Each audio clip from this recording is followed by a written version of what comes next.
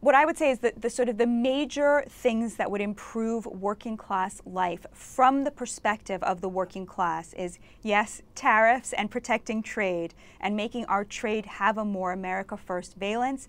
Trump did a great job on this, and thank God Biden has sort of really carried the torch forward there.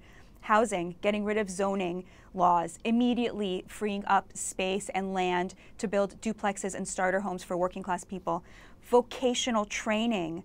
My God, let's tell young men in high school that they don't have to learn Shakespeare and algebra to have the basics of a middle-class life. Let's teach them how to become the skilled trades folks that we desperately, desperately need. Get rid of the diploma divide. Make it illegal to require a BA for a job that does not require a skill that you would learn in college. And make sure that people aren't using software that filters out people who don't have a college degree.